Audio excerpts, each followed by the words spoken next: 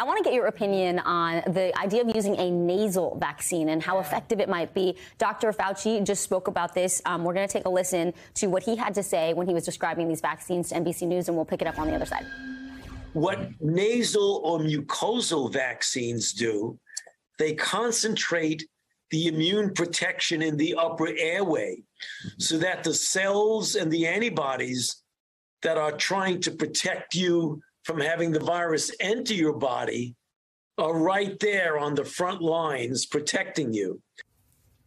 That is so interesting that some experts are saying actually a nasal vaccine could be even more effective than a shot in the arm. I know a lot of people who don't like needles, and kids too. This could be a really great, new way of delivering the vaccine. How likely do you think this is to happen, and what are the pros and cons?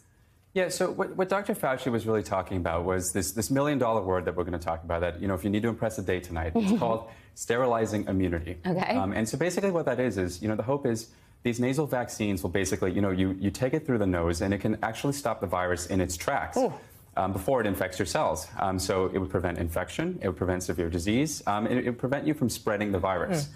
Yes to all of the above. That's what we're all hoping for because COVID is so disruptive. Yeah, and so while these current vaccines do a great job of preventing you from seeing me in the hospital, they don't really prevent you from spreading the disease should you get infected. And so that's kind of the hope with these.